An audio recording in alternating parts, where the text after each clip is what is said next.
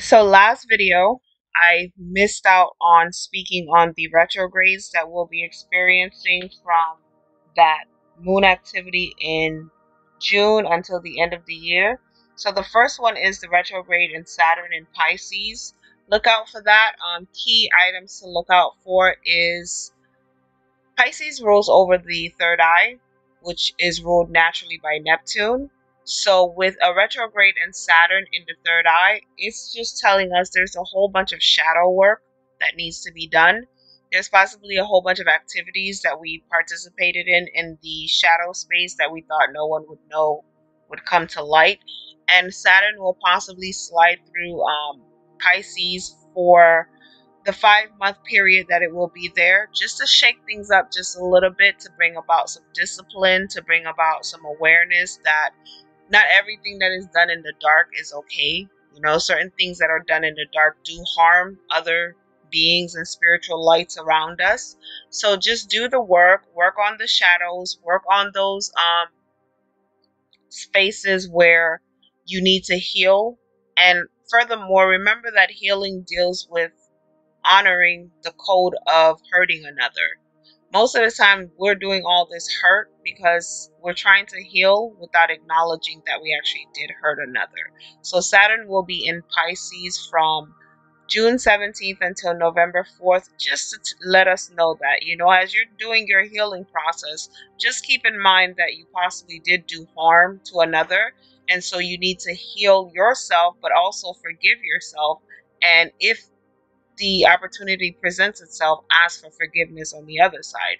But if that's not the case, then keep working on that personal, intimate, spiritual work, and let's keep growing and keep healing. Now let's talk about this next retrograde, which is in Neptune. Now we just left the retrograde in Saturn with Pisces, and now we're in a retrograde in Neptune, still in Pisces, but by the time the retrograde ends, it will be in Capricorn. So here we go with a retrograde in Pisces, with Neptune being the natural ruler of Pisces. Pisces is a natural, enabler. Pisces is a type of energy that is not aggressive, and when it feels threatened, it backs away. However, with its enabling ways, Pisces allow too much to pass before it without saying anything. What that means to you as an individual, you need to really look into yourself. Look in this, everything I'm seeing is shadow work. Everything I'm seeing deals with childhood and shadow work. It has nothing to do with how old you are. It has nothing to do with your knowledge. It has nothing to do with your wisdom. It has everything to do with your childhood. Something happened when each and every one of us were a child that separated us from our natural path in our life journey. Somewhere along the line, we got crossed. And these two retrogrades with the next retrograde that I'm about to talk about will kind of show you what I'm talking about. So this deals with childhood. Focus on that moment when you lost faith in something, that moment when you became sad for the first time, that moment where you felt neglected or abandoned. These are the feelings and energies we're talking about. Focus on that and allow and respect the energies that are passing through in retro, meaning they're moving slower than they normally do, and it appears that they're moving backwards, but they're not naturally moving backwards, they're just moving slower. Respect that energy and use that energy to learn more about yourself, to reignite your memory so that you can actually see and understand who you are, what wronged you, and what path to take to actually heal. Those are the only messages I have for the two retrogrades. We're going to head into the next retrograde. All right, so this confirms our childhood situation. We have Chiron going retro in Aries on July 23rd, which kind of is the last of the quote unquote childhood healing process. We start in Saturn in June, then we keep going through Neptune in June, and then we're reaching Chiron in July. Now, the funny thing about this is Remember earlier when I said that individuals who feel like they've been wrong, forgive yourself and ask for forgiveness. But I also stated that if it's not possible to ask for forgiveness, heal yourself and move on. This is Chiron's energy. Chiron deals with our childhood, our hidden pains in childhood, our hidden traumas of childhood. If you feel like you've been wrong, and you're going to feel it. Like, don't get me wrong. It's not like this retrograde period is going to go by and you're not going to feel it. You're going to feel it. You're going to feel the depression. You're going to feel the sadness. You're going to feel the weariness. You're going to feel the feeling of lostness. You're going to feel deja vu of, oh my God, I've gone through this. Am I going through it again? And that's all if you haven't healed. If you have actually healed, you're going to feel it, but you're going to acknowledge it and you're going to say, wow, let me pat myself on the back because this is actually everything I've gone through. This is my real book of life. The only reason the adult version of me can sit here and do whatever it is that I'm doing is because that little boy or that little girl survived all of this. Congratulations, me. So at the end, this is true. It was never about a bag or money or materialism. It was just about acknowledging that little person that we once were, that suffered, and that we need to acknowledge and thank for being strong enough to survive, to get through all of that, we, male or female, got through. And we're actually sitting here. Now, if you go through this retrograde correctly, there will be a level of humility that will take over you. There will be an exceptional level of growth that will catch up to you because there's nothing like someone who has suffered trauma. We're quieter than others. We're more reserved than others. We're more respectful than others. As children, we were the most kindest, most sweetest kids. And it wasn't because we didn't have the devil within us. We probably had more devil in us than anybody else. But it's because we had felt. And when you feel, you understand. And you don't do what you don't want to experience. And that is the message for Chiron retrograde in Aries. And furthermore, Aries deals with the I am energy. Aries deals with the acknowledgement of self, the solar plexus, the soul. So with Aries being retro in Chiron, and Aries, when harmed, especially as a child, would retreat back into themselves, just like Taurus. Those are the two signs that are known to just pull back away from the world. Like that, I've given the world everything that I can give them, and I have nothing left to give. And I realize the problem is not me, but the problem is literally you. And within everything that I am, I can't make up any more excuses for you. And I have to acknowledge and understand that you're the problem, not me. That is the retro in Chiron with the energy being ruled by Aries. Aries rules over our solar plexus. Aries is ruled by Mars, our ability to fight instead of taking flight. And Aries is ruled by the sun. So those are all those energies that come together when we're harmed as a child that teaches us now as an adult, it is time to stand up for yourself. There is no boogeyman. The boogeyman is a small penis individual who runs around in the dark trying to scare children. The boogeyman could never scare an adult. And the only reason the boogeyman could never scare an adult is because an adult has a blueprint of who they are. So recognize that and understand.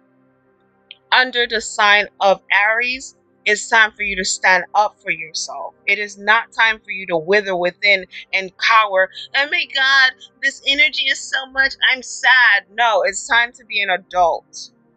I'm sad. Why am I sad? I have a position that I love. I have children that I love. I have a beautiful home. I have friends. I enjoy great dinners, great parties. My family love me.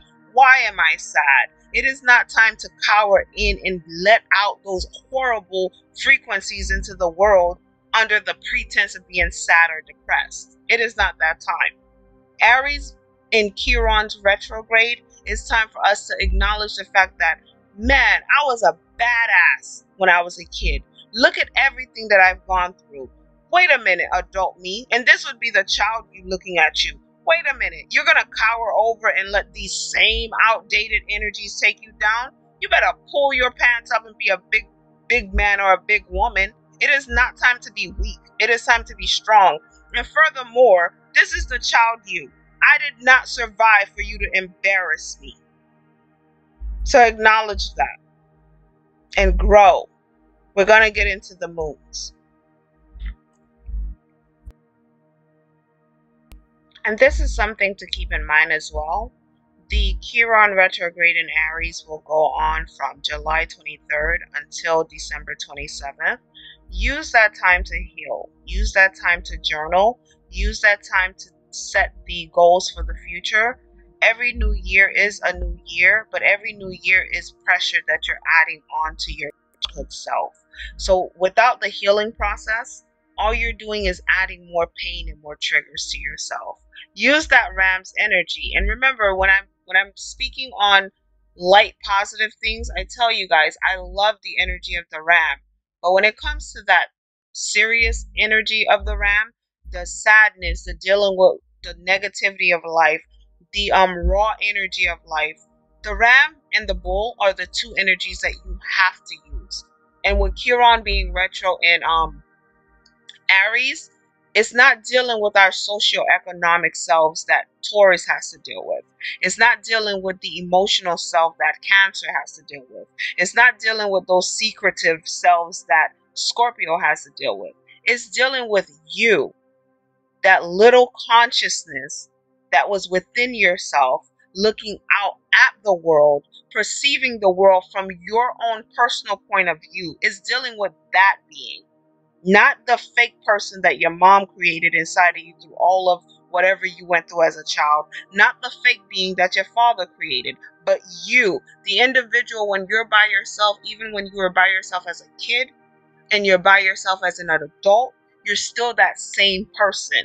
The you that majority of the world around you don't know about. You. That's the being that Chiron retro and Aries is going to be working with.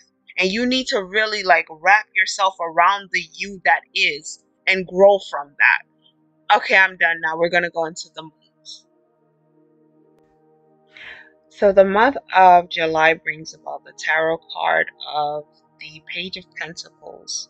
I remember Pentacles deal with finances. It's a Taurus energy. It's an earth energy. Pentacles normally deals with new beginnings, new investments, new ventures, new projects, inspiration, the initial stage of a creative project or the coming off of the retrograde. What I wrote down was be aware of the value of money, wealth, possessions, careers, physical health, and how to manifest blessings. Many of the time we're blocked in our adulthood. And the conversation that I see the energies and the cards are having is that with the retrogrades, we have the center around our childhood being the focus.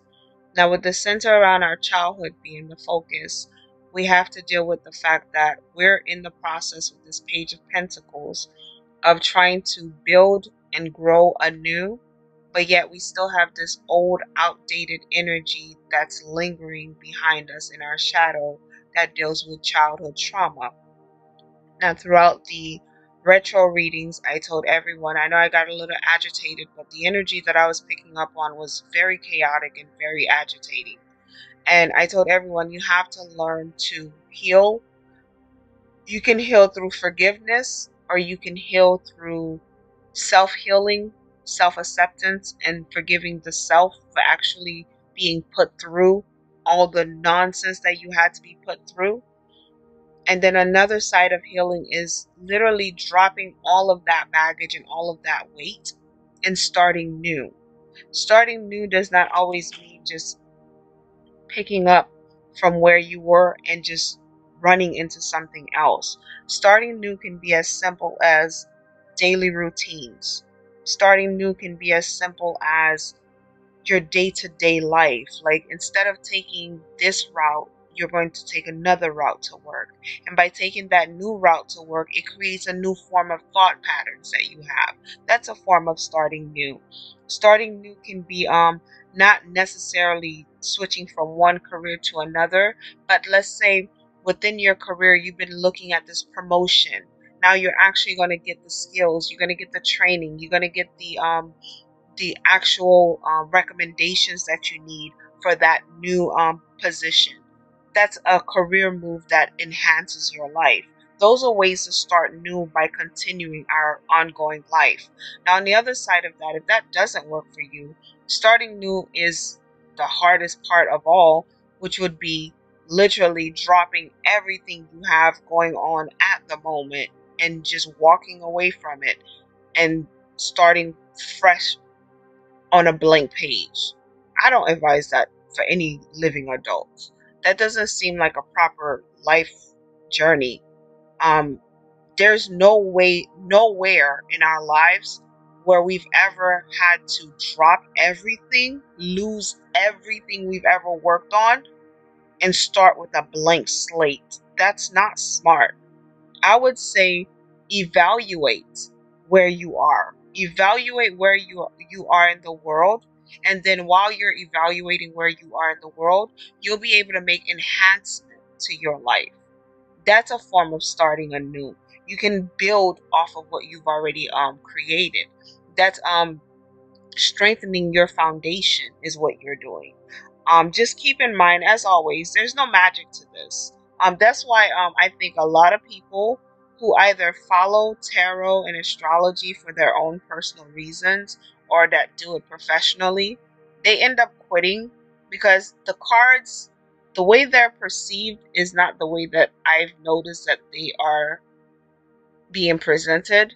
For example, whenever someone sees pentacles, they get so excited as if tomorrow they're going to like walk into a different story than the story that they've been living, when the truth behind the tarot is it's just helping you.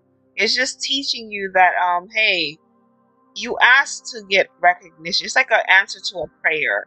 You asked to get recognition to a question that you had. Here's the answer. And the answer isn't tomorrow's going to be the best day of your life. It's just an answer. It's just a direction that you're being given. And that's all it is. It's not magic. The magic is in you wrapping yourself around your own life and really taking control over your day to day, your emotional output, your level of participation in different areas and aspects of your life. That's the magic. That's the totality of the magic. The magic is not in I drop a card in front of you. For example, I drop the page of pentacles in front of you, and the page of pentacles says that there's great gain to be realized. There's gold at the end of the tunnel. Work hard and you'll accomplish your goal. It's not a guarantee, because what you have to take into consideration is that just like when we were talking about the retros and the hurt childhood, we are all people living in this world. We interact with each other via our careers, going to the grocery store, stopping by our kids' school to see them to see their teacher. We're all people that have been children at one point or another, and at any point in time, the celestial energies do have an effect on each and every one of us. Some of us just have a way of interpreting them, and others don't. So that's kind of a way to really hone down and ground this energy when it comes to processing tarot cards. It's not magic, it's not voodoo, it's not dark magic. It literally is you ask and you are receiving an answer. You prayed and you're receiving your blessing. That's as simple as it is. I hope this helps you guys. And now we're finally going to go into the moods.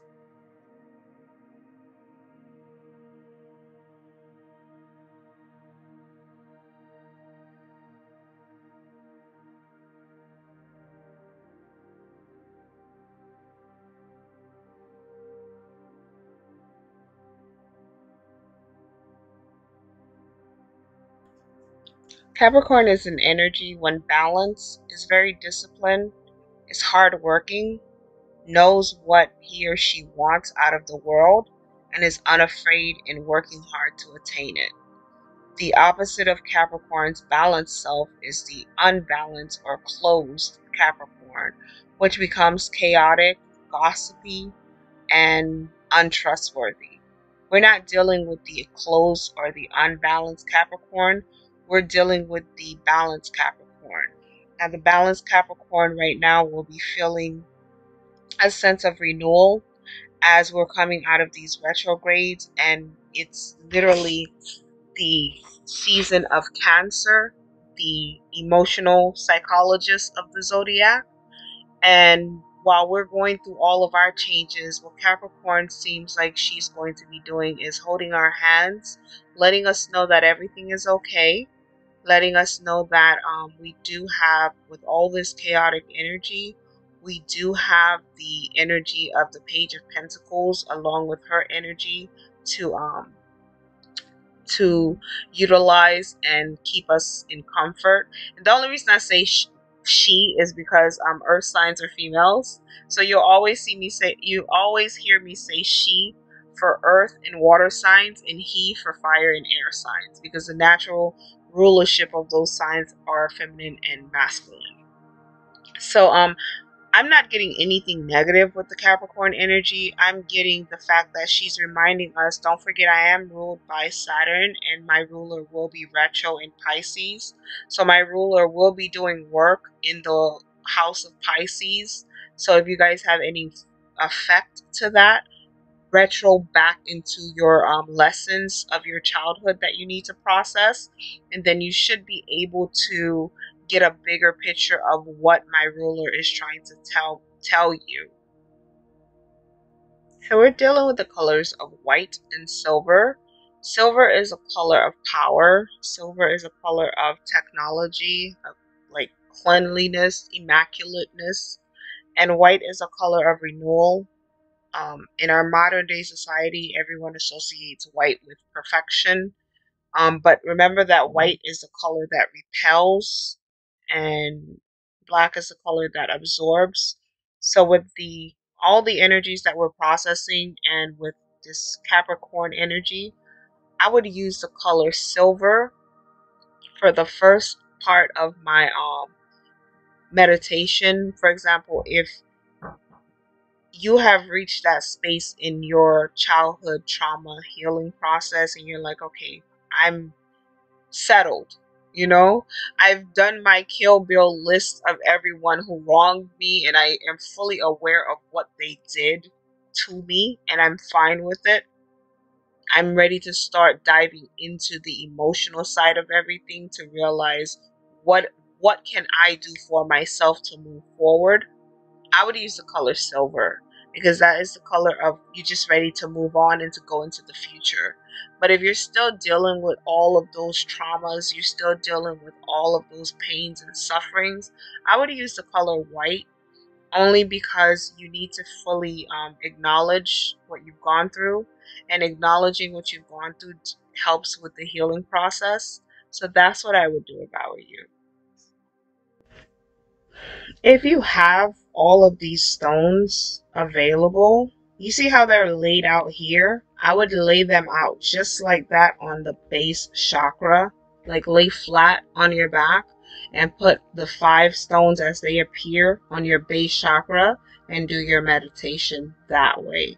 If you don't have all of them, but if you do have the capability to get to a store, get the smoky quartz, because it is a repelling protective stone, the hematite, which is also a protective stone, and the red aventurine, which is a grounding protective stone. But if you can get all of them, I would get all of them, and I would use that with the dragon's blood smudging stick, because that's a protective stone. I mean, a protective smudge is like an extra layer of protection, and what it will do is it will repel the negativity that is in your life. It will repel, it's called dragon's blood for a reason, and it will repel that which plays the role of the spiked dragon in your life. You'll be surprised who it is that have harmed you, that you possibly still have in your life that you possibly would not even think about throwing to the side, letting go of that relationship. You'd be surprised. So use this space, because we have retrogrades in the third eye, we have retrogrades in the base chakra, we have retrogrades in childhood energy. Like, we have retrogrades going around everywhere. If you can obtain all 5 stones, obtain them and meditate with them, but put all of them on your base chakra, because what you're doing is you're pulling all of that negative energy out of your base chakra and you're releasing it. And this is one of those meditative spaces that when you're done, it's important to like open windows, open doors, and let that energy out so that it doesn't sit around hovering over you, trying to remanifest itself. We're going to go into the new moon.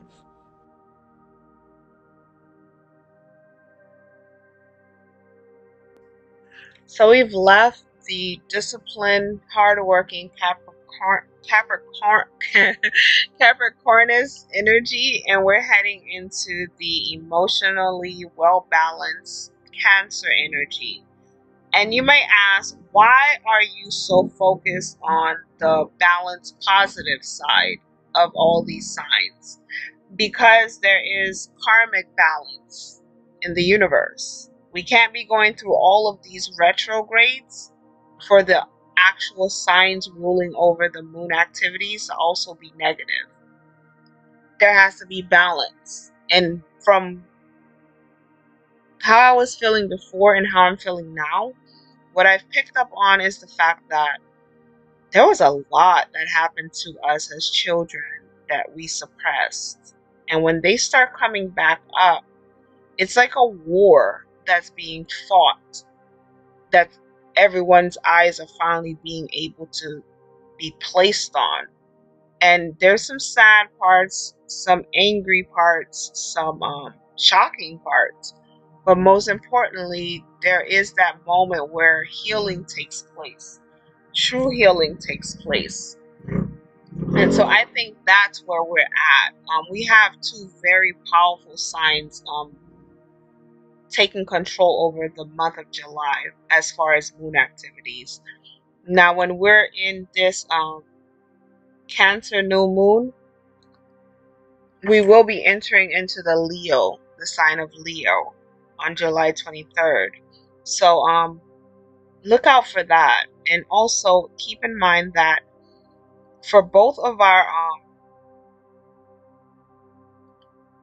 moon activities, we're in Monday's energy. We're literally under the moon's natural energy. Both of those moon activities fall on Monday. So as they fall on Monday and we're under the moon's rulership and the moon is trudging along with us, because remember, the moon rules over our intuition and our emotional body, and Cancer is the natural ruler over our emotional body. So the moon is dealing with the retros and all that old energy swooping up, and then it's also dealing with keeping balance with the Capricorn energy and also keeping emotional wellness with the Cancer energy. So it's up to us to really round ourselves around what we need to do to actually heal and reach that healing process. Let's go into the candles and the stones. Let's close out the month with combining the 2 energies of the silver and the white candles together. If you have the capability, it can be unscented. The thing with materialism is our intention that set the results. So it could be unscented candles, it can be scented candles, as long as they're like how you see here, the pillar candles, or you could use the little skinny candles. I forgot what you call those. Grab a silver one, grab a silver one, grab a white one, and let's burn those together. If you have essential oils, let's use the frankincense myrrh essential oil. Let's smudge with a regular sage smudge stick, and then let's light those 2 candles together. And I'm going to pull the stones right now. Let's work with the sunstone, carnelian, and red jasper. Red jasper is to ground the sacral energy. Carnelian is to balance, and the sunstone is to expand that energy to connect to the other chakras in your body. So that's what we're going to do. We're going to do our silver and white candles, regular sage smudging, and we're going to use the frankincense, myrrh, essential oils, and then we're going to get the carnelian, red jasper, and sunstones. If you have them, grab them. If you don't, they don't have to be large stones. You could just grab the little small beads. As long as you have the energy and the frequency of the stone around you, it's your own frequency and intention that will set the rest of the pace. So keep that in mind. One quick note before we close out this video, there will be a retro in Venus starting in Capricorn on the 23rd, which is about 6 days after that new moon in Cancer, and it will end on September 4th in Leo. Retrogrades in Venus always ask us to evaluate our love lives, evaluate how we love. It can be how we love ourselves, others, the environment around us. But in Capricorn and Leo, it's teaching us to be more disciplined with how we give love and how we receive love. So focus on that while you're adding to your previous meditations. So here's our month. If you guys made it through this entire video, you kind of get the big picture of why I kind of sounded agitated in the beginning of the video. So this is our month. This is pretty much what's going on throughout the month of July. This is what we're processing. So we're starting our month on July 3rd, still in retrogrades in Saturn and Neptune, both in Pisces at that moment. They will both be in Pisces with a Chiron retrograde in Aries, and all three of these retrogrades are dealing with our childhood, our third eye space within our childhood. Then we are in the energy of Capricorn, and if you know a Capricorn in your life, you know Capricorns are strong, but this right here is some craziness. And then we have the Pentacles, the Page of Pentacles, which is sitting here trying to feed us some positive energy, like it's gonna be okay, just get through it, just keep your eyes closed and stay on the roller coaster, don't jump off the roller coaster, right? But at the end of the day, it's up to us as individuals to do the work and to really push through those pains to get to the end.